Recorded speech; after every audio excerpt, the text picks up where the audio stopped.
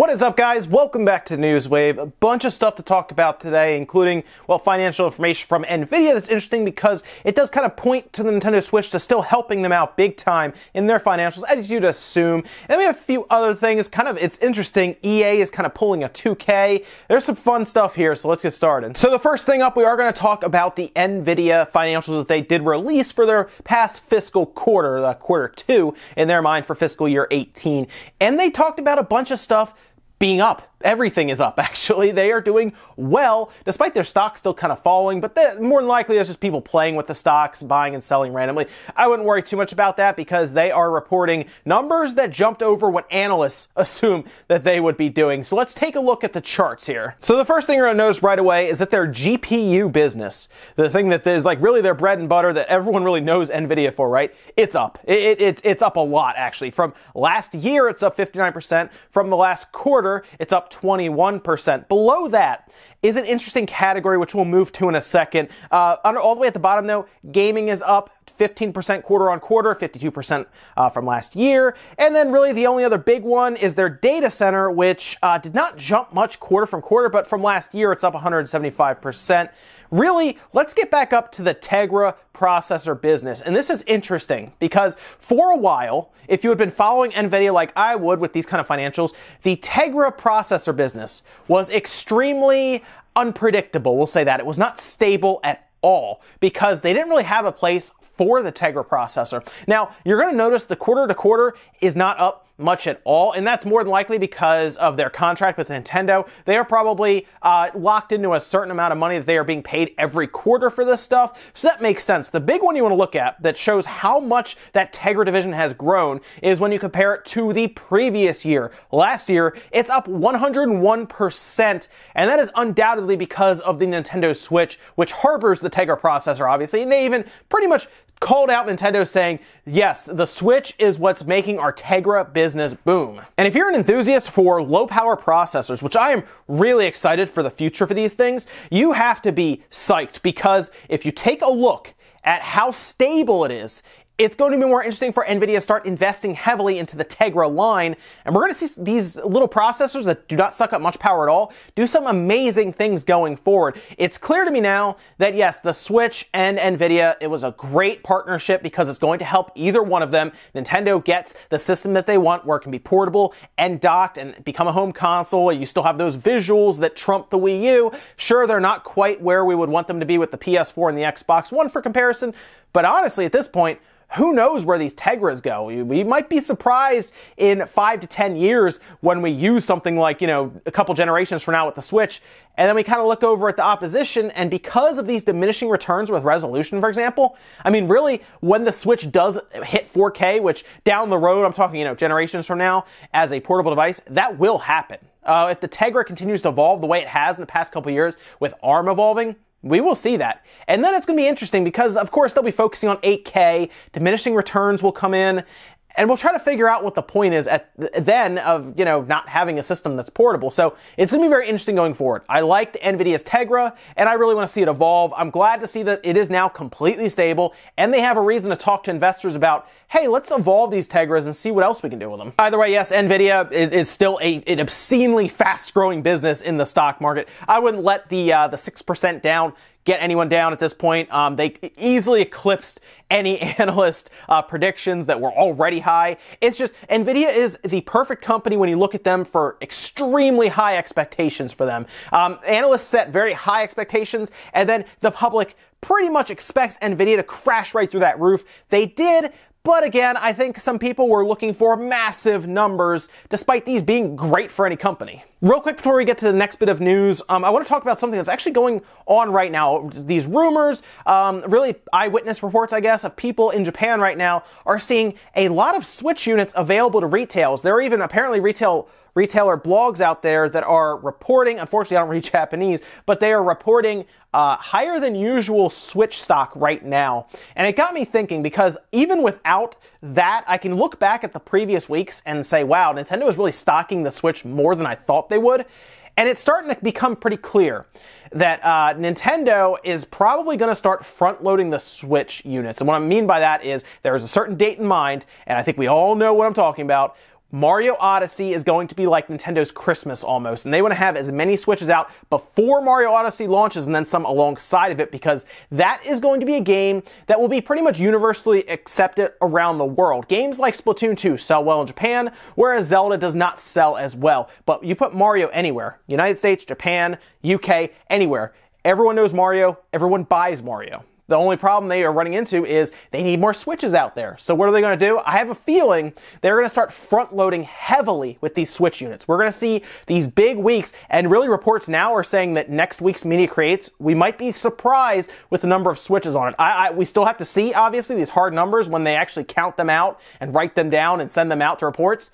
It sounds like Nintendo is going to have a pretty big week next week as well, despite things like Splatoon 2, for example, starting to cool off. So, interesting. I have a feeling we may get to December and they might already be to their 10 million, maybe even 11 million mark at that point, and they'll just put out whatever they have left for December and then start back over in January. Interesting stuff. I'm now very much looking forward to next week's Media Creates to see what happens here. Next up, we have news from Microsoft for the Xbox One. It's something I've been kind of looking forward to a degree, because I think it does present creativity in the gaming space, which is something that I really think gaming needs. That's one of the reasons I'm really a big fan right now of a lot of the indie games that have come out.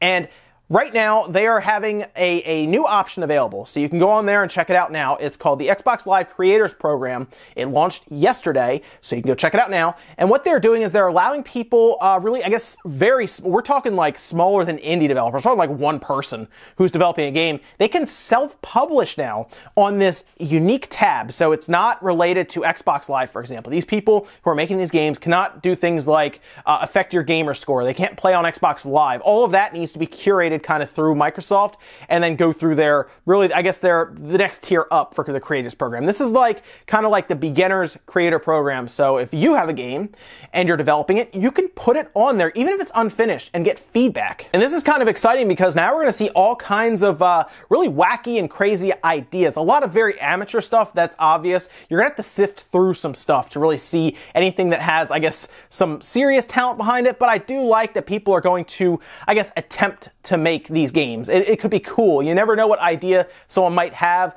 but they're not professional level programmers, for example.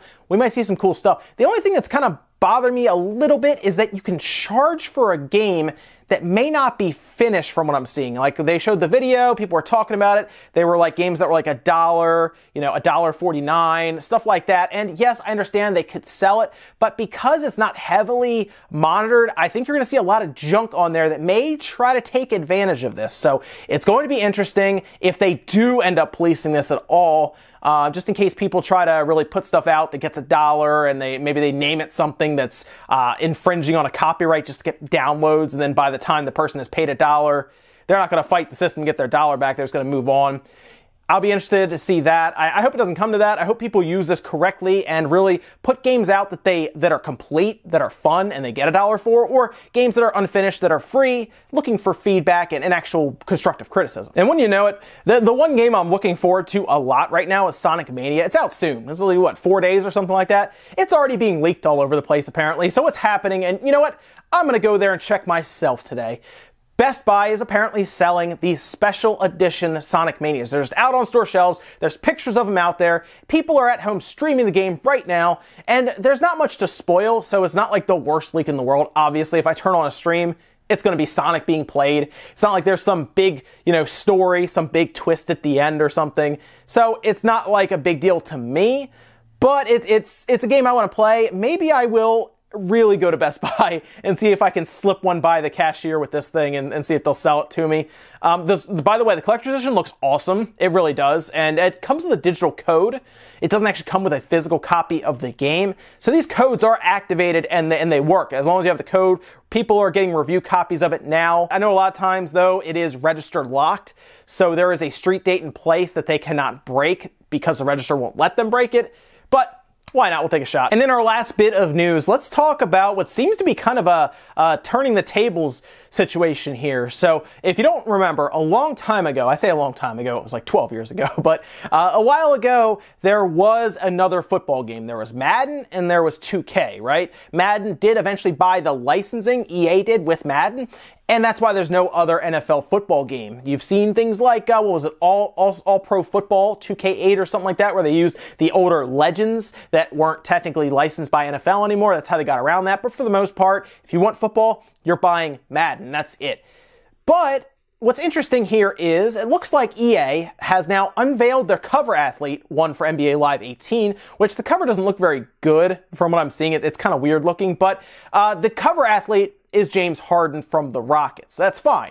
What's interesting here, though, is they're going to offer a discount for anyone who just pre-orders the game, and it's $40 instead of $60 if you order ahead of time. And why am I bringing up the old football games? Well, back in the fall of 2004, because Madden always puts out, the year ahead of time, there was Madden 2005 and NFL 2K5. Two games that were going against each other. Competition was fierce at the time, and this was going to end up being 2K's last game because, of course, EA, Madden, they were signing with the NFL for the exclusive rights to it. Well, NFL 2K5 decided to just put it at $20. That was it. They undercutted the competition big time. 2K5 was $20. Here's Madden at $50. Yeah, that was one of the games for $50. Either way, $20, $50. It was a big deal at the time because a lot of people still regard 2K5 as a premium game when it comes to football games, and it was less than half the price. While this time with basketball, it's not half the price, it's still two-thirds of the price, so it is a significant cut down.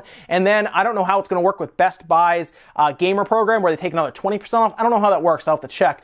But that could potentially give you the game at $32, which is basically half the price of the competition. So this is interesting. It's almost like 2K and EA are obviously on different sides. EA looked back and they were like, well, that worked for 2K in a different genre, sports, but football. Let's try it in basketball because Live has been playing catch up for a long, long time now. So you know what?